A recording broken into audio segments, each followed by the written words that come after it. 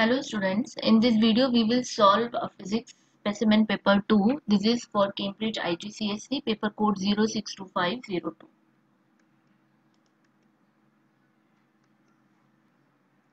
This question has been solved in paper 1 also, and there was some typing error.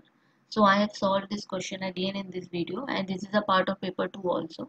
So let's check. A length of a string is measured between 2 points on a ruler. When the length of a string is wound closely around a pen, it goes round 6 times. So length of a string is 15.6 minus 2.4.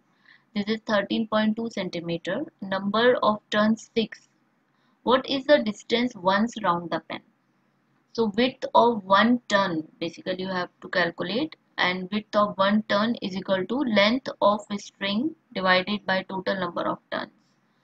It is 13.2 divided by 6, 2.2 centimeter. Option A is the correct one. When does an object falling vertically through the air reach terminal velocity? So when the drag force, air resistance and force due to weight are equal, then the net force on the object becomes zero and the object falls at a steady rate known as the terminal velocity. So option C is the correct one, when the air resistance equals the weight of the object. I suggest you to please watch my detailed video where we have discussed terminal velocity and drag force and free fall of objects.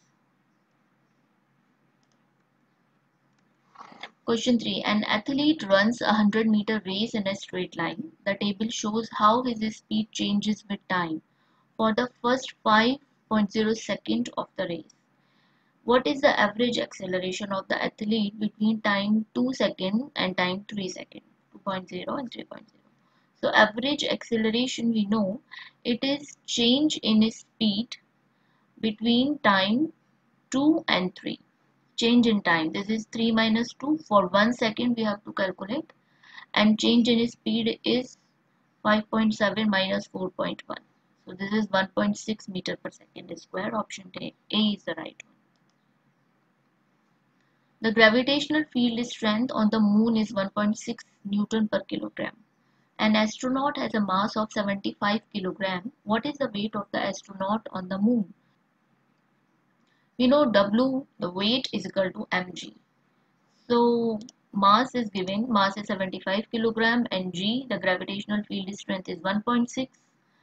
1.6 multiplied by 75, it is 120 Newton. Option C is the correct one. A ball of mass 0.12 kg is hit by a tennis player. The velocity of the ball changes from 0 meter per second to 5 meter per second in 0.60 seconds. What is the average resultant force acting on the ball while it is being hit? So this is the equation for impulse. Ft is equal to change in momentum. mv minus u. V is the final velocity and u is the initial velocity. Again, please watch my video where we have discussed in detail impulse is equal to change in momentum, and then we can use this equation. So F is equal to change in momentum divided by T. 0.12 is the mass, V is the final velocity 5, U is the initial velocity 0 times 0.60. So force F is equal to 1 Newton. A balloon and a mass are attached to a rod that is pivoted at a fixed point P. The balloon is filled with helium, which is a gas that is less dense than air. The balloon filled with helium applies an upward force on the rod. The rod is horizontal and in equilibrium, which action causes the rod to rotate clockwise. So here given that the system is in equilibrium. In equilibrium means the anti-clockwise movement is equal to the clockwise movement. As the balloon, the force of balloon makes an clockwise movement, and this marks rotate the system anti-clockwise. So since the system is stable, is in equilibrium, so Fb multiplied by 30 is equal to the mass multiplied by the distance from the pivot 20. So we can calculate Fm, the force due to this mass. This will be equal to Fb multiplied by 1.5. This is the relationship which we can calculate from the given condition that the system is in equilibrium. So let's take any arbitrary value. If we have taken here Fm is equal to 15 kilogram, let's take, this is just an arbitrary value to solve, because they have not asked us to calculate the exact movement but the effect of the movement. So let's take here, so Fb will be 10 kg because this is a relationship. The force of balloon is upward, which gives rise to a clockwise movement, and the weight of rod is downward, giving the rod an anti-clockwise movement. For the rod to rotate clockwise, because which action causes the rod to rotate clockwise, the movement of the balloon should be larger than the movement produced by the weight of the rod. So the movement of the balloon, if we apply the condition 2 here, you can check with other conditions also, A, C, D, but if we apply the condition B here, moving the balloon to the 20 centimeter mark, so the movement of the balloon will be uh, 20 multiplied by 10, because we have taken any arbitrary value. This is 200 Newton meter, and the movement of the weight will be, if the mass to the 10 centimeter, the distance 10 multiplied by 15. We have taken the value of Fm 15, and there is a relationship that Fm is equal to Fb multiplied by 1.5. This will be the relationship. This ratio you have to maintain. So this is 150 Newton meter. In this case, the movement of the balloon is larger than the movement of the weight. You can check with these arbitrary value other conditions also, but option B satisfies, option B fulfills the criteria here. So option B is the right one. An object of mass 0.16 kilogram is moving forwards at a speed of 0.50 meter per second. A second object of mass 0.10 kilogram is at rest. The first object strikes the second object. After the collision, the second object moves forward at a speed of 0.50 meter per second. What is the speed of the first object after collision? So total momentum before collision is equal to total momentum after collision. This is the conservation of momentum, law of conservation of momentum. And this law says that the momentum will be conserved. Total momentum will be conserved. So m1 u1, we will use this equation m1 u1 plus m2 u2, where m1 is the mass of first object, m2 is the mass of second object, u1 u2 are the velocity before collision, and v1 v2 are the velocity or after collision of object 1 and 2, and m1 m2 are their respective masses. So before collision m1 is 0.16 and the velocity of 0.16 kilogram, and it is a forward speed, it is 0.50 meter per second. So u1 is 0.50, m2 is 0.10, and m2 is at rest, so u2 is 0. After collision, what happens that masses will be same.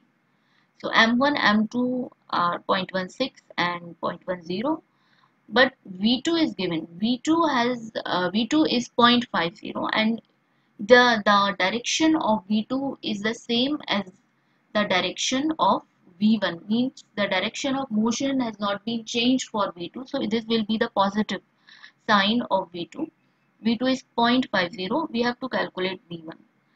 0.16, put all the values in this equation, and v2 is 0.19 meter per second. While calculating momentum, please pay attention in deciding the direction of motion, because that will give you the idea of the sign of velocity.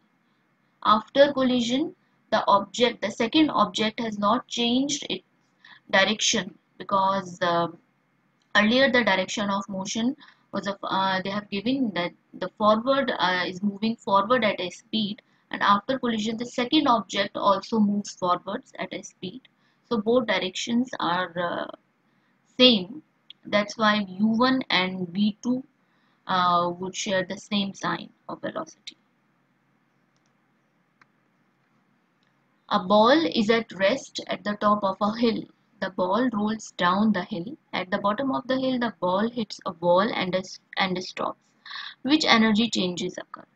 This is a simple one. This is option B, gravitational potential energy, because the ball is at rest. Then its kinetic energy, and then its internal energy. A submarine is a boat that can travel below the surface of a sea. A submarine is 20 meters below the surface of the sea.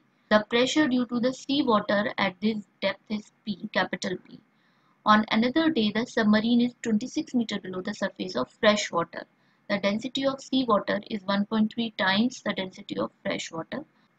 What is the pressure due to the fresh water at a depth of 26 meters? So let's say this is a pressure formula. Pressure is equal to rho g h at a depth h. Rho is the density, g is gravitational field strength, and h is the depth.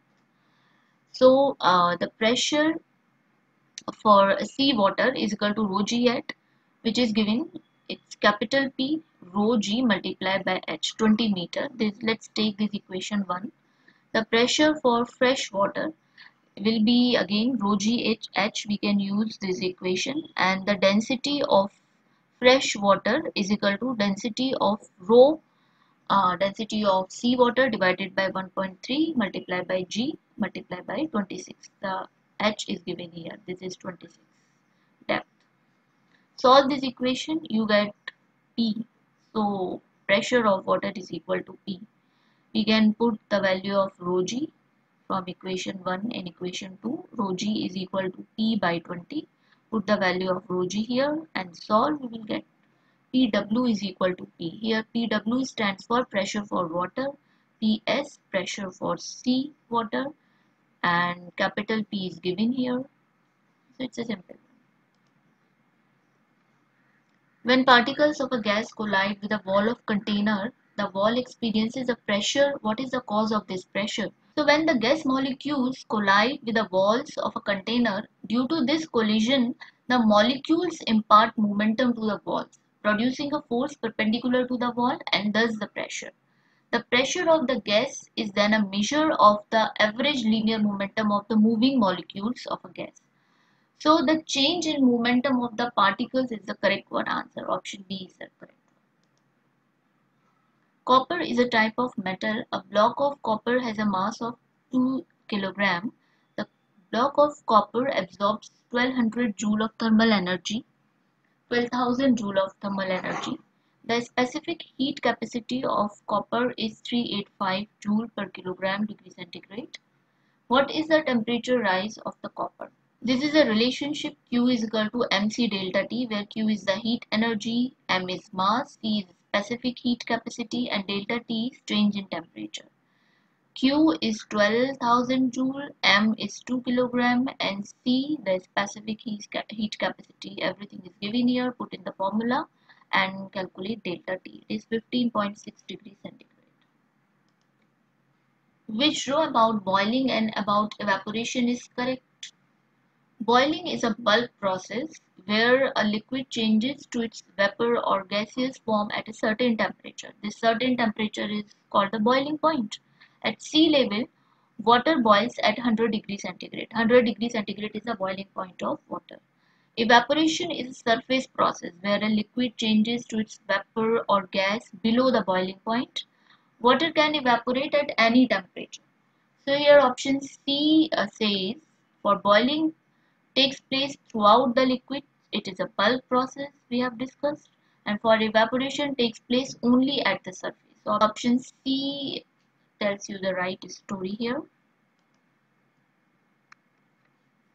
Light travels at a speed of 2.0 into 10 to the power 8 meters per second. It means speed is given and the wavelength of the light is given. You have to calculate the frequency of the light. We know the relationship is speed is equal to wavelength multiplied by frequency. Frequency is equal to speed divided by wavelength. Speed and wavelength given here. So frequency is 5 multiplied by 10 to the power 14 Hertz. Option D. Many questions from paper 1 are repeated in paper 2. We have not solved those questions. So I advise you to please watch a video of paper 1 for all those questions. Thank you very much for watching this video, and please like, share and subscribe and keep watching. Thank you very much once again.